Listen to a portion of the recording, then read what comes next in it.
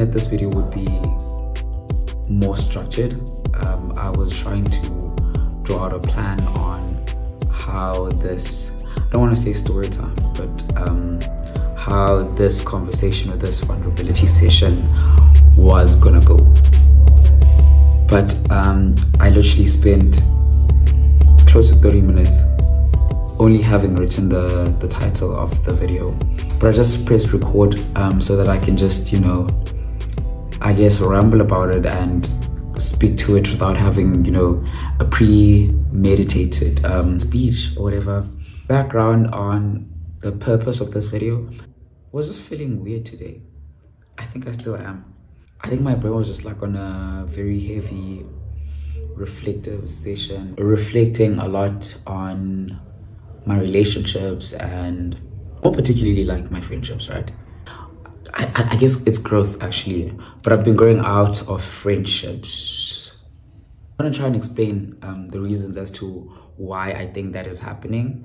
There's been a pattern in my life, especially recently. But I'm just gonna tell you guys about it. Well, a lot of my friends, and especially people that I've been friends with, like through varsity and stuff, I've been having those friendships really getting tested, Reason is just the phase of our lives that we all in, right? All of my friends, well, most of my friends actually work. I think all of them actually. But I don't have a job, right? I am an unemployed graduate, unfortunately. There's just been this new development in like my relationships. I feel like we've grown so much apart. We've become different people. Priorities are different. And I feel like just our schedules are so different. And that is putting a strain on friendship, I'm guessing, with these individuals. I actually feel like I ramble a lot. Okay. This video is becoming very difficult to record because I feel like I'm talking about my feelings and I hate it so much.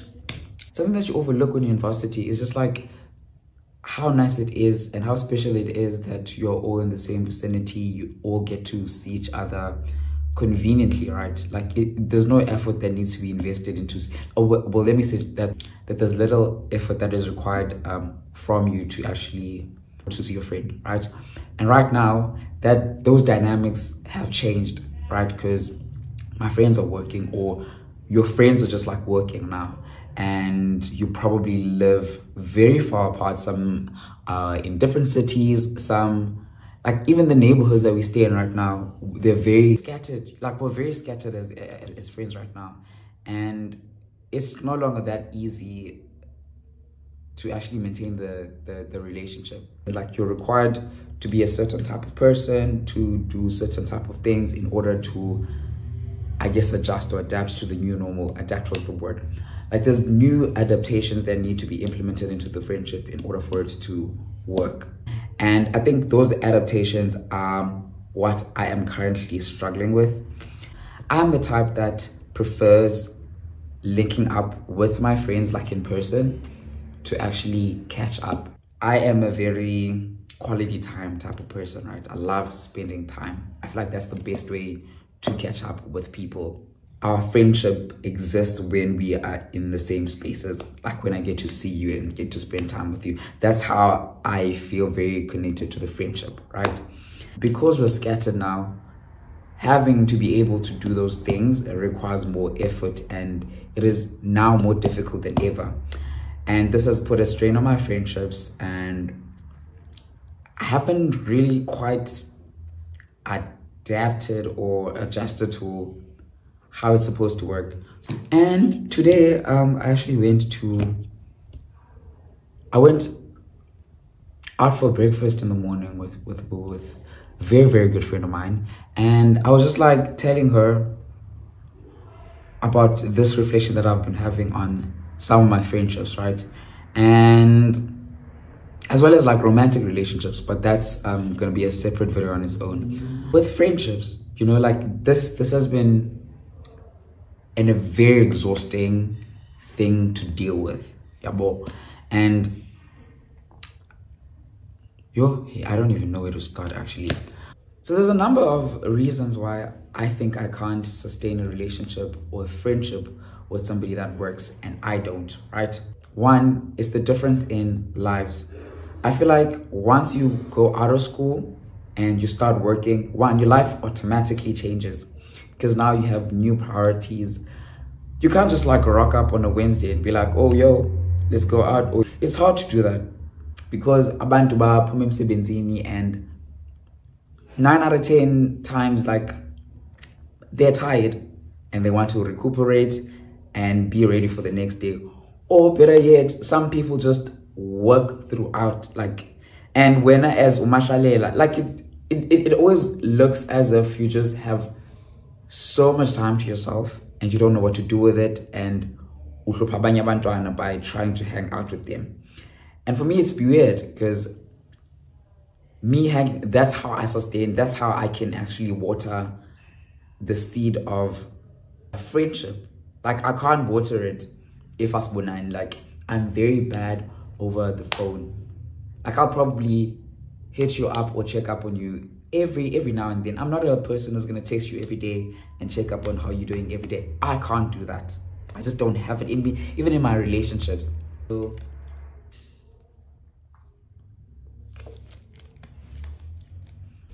like, even in my relationships, that is something that I struggle a lot with. And I prefer spending time with the person and being able to check up on how you're doing in person. It's come to a point where I'm unable to do that with my friends, right? Because anytime when I've made the initiative to link up or try and spend time together, it's always a case of, oh, I'm working, or I have deadlines, I have da-da-da-da. They always have things to do. Like, ndiyakwazi ba awusebenzi oko. Like, you're obviously gonna have time to yourself, time to do other things, right? And I don't even think that I'm a demanding person, yabo. We could catch up on doing the most random things.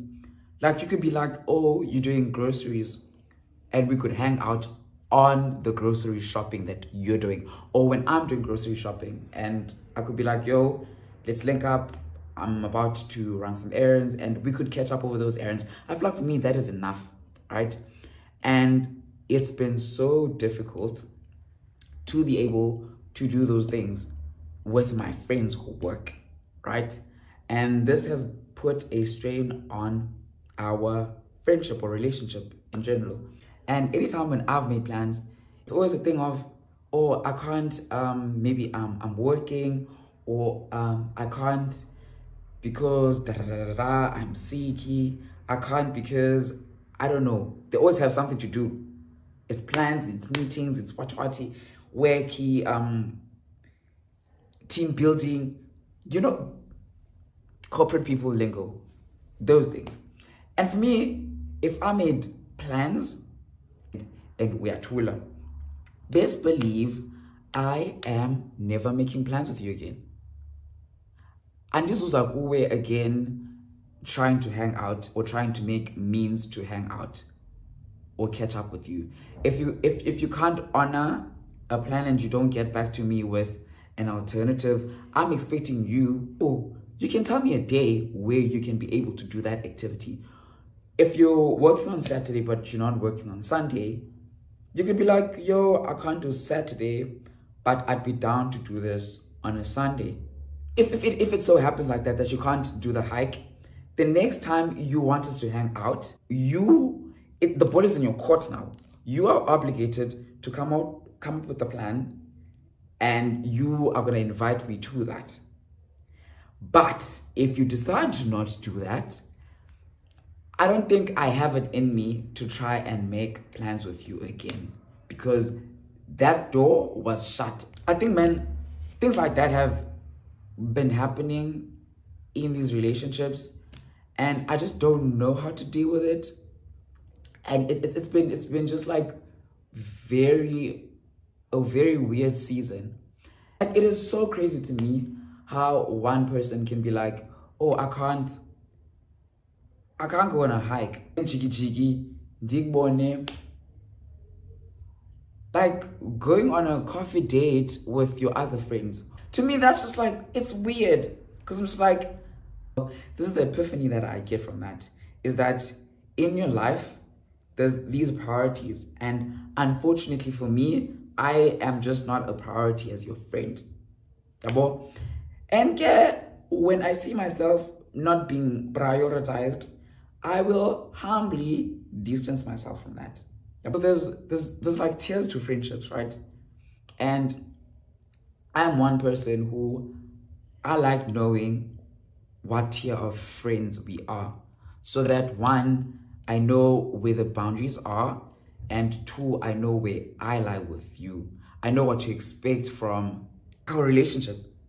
And I would say that my type of friendships lie in 5 levels, right?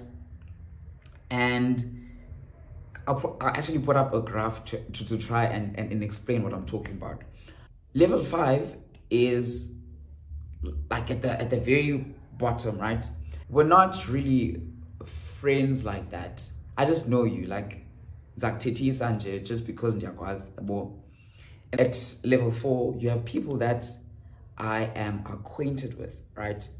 And these are people that we can talk.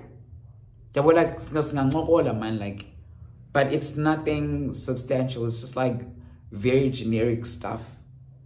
Like, not that there's anything that we're pushing. Level 3, those are people I know, right? Maybe they are fairly close to me, fairly close to me. We hang out, but then again, like, our relationship is not, there's no depth to the friendship, right? Like, we can talk and chill, but it's like about really, really light stuff. And then I have my level 2. Level 2, those are people in a very close circle of mine, right? And those are people I talk to about, I guess, certain aspects of my life. And they know me. People I'd actually vouch for. People I say that I hold great care for.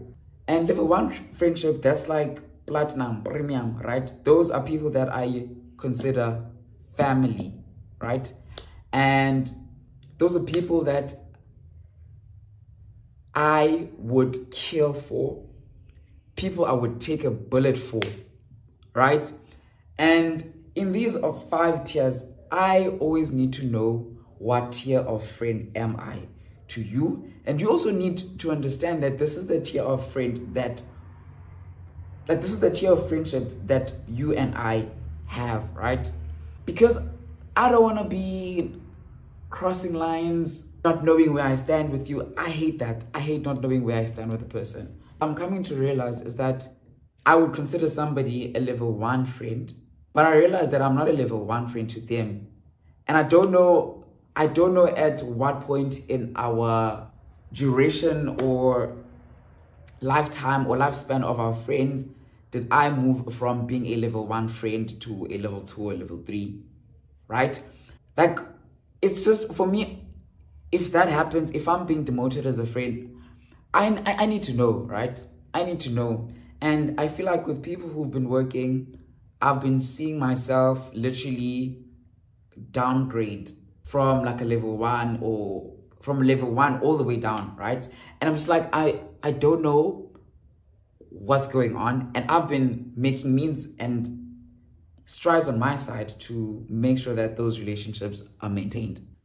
So now the biggest problem is that I feel like I'm the only person who is basically trying to make sure that the relationships work, and the other people are just like, it's whatever, you know? And it makes me feel some type of way, you know? It makes me feel some type of way.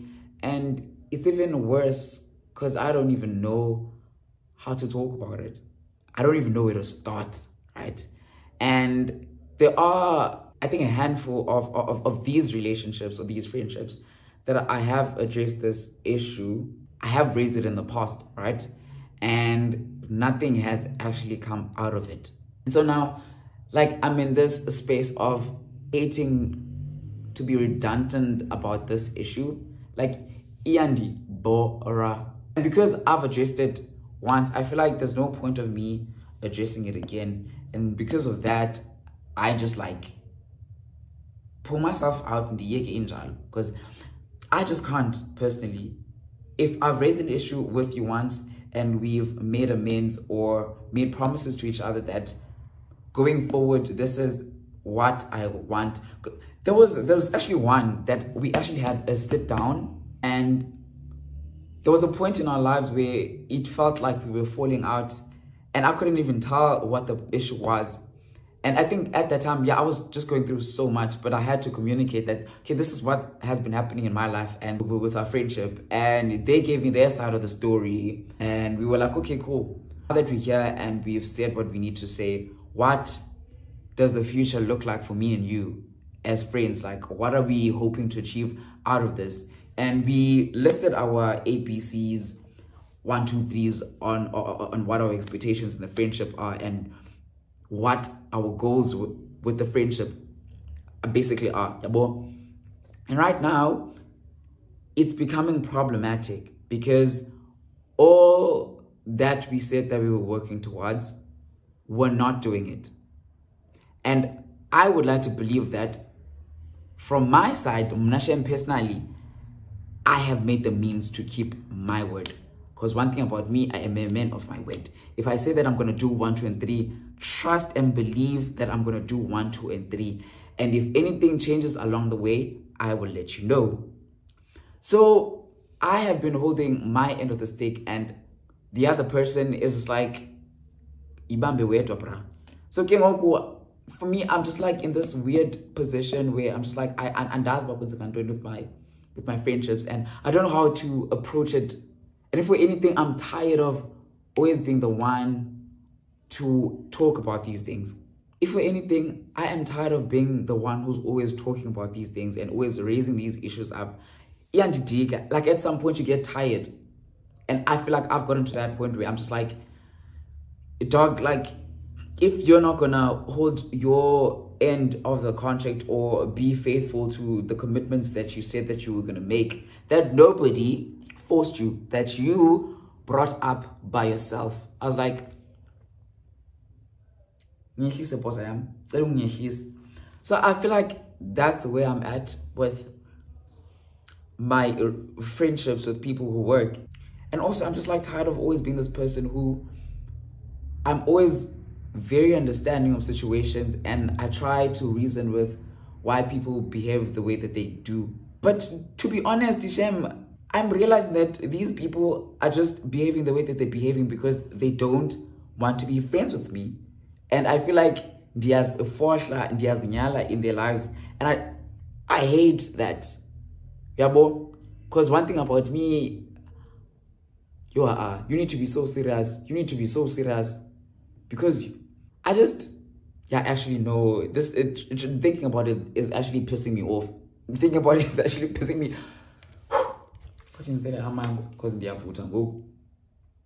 I think also I'm not even able to properly articulate these stories or these concerns because I am still very much intensely feeling about just how things are playing out.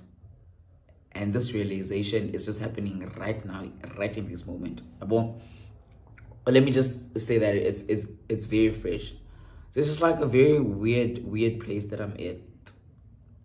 And yeah, man, like I just wanted to come and talk to you guys about it because it's just making me feel very weird, and I don't like feeling weird.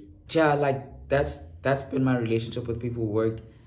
And if you're a friend of mine who so happens to work and you're watching this video and you feel like you are Cinderella and the show is fitting, it probably isn't about you. Like it definitely probably isn't about you. But yeah, that's just a general observation that I've been having with my relationship and yours. And honestly, it's okay. I don't think there's anything that I actually want from you to. I feel like ndiventela umntu. I feel like ndidirectela umntu lento. Well, it feels like it, but yeah, it's really not. Or maybe it is a way to undoes. Take it however you want to. That's just like how I've been feeling about my relationships. And yeah, man, like I genuinely just don't want to be pouring into cups that don't want to pour back. I think that is it at the very core. I think that's it. And the phone way, like in weird, and I it just puts me in a very weird place, and I don't like that. Yeah, but I think I just like wanted to talk about that way too. Hopefully it makes it past production, this video. Please don't forget to hit that subscribe button. I'd appreciate that so much. And maybe share this video. Maybe there is a friend of yours, or you might be going through something similar. So let me know in the comment section down below. Let's start a conversation. And if you are a regular degular, you and I are gonna meet each other again on another video. I love you so much. Peace. Yo, yeah, sure.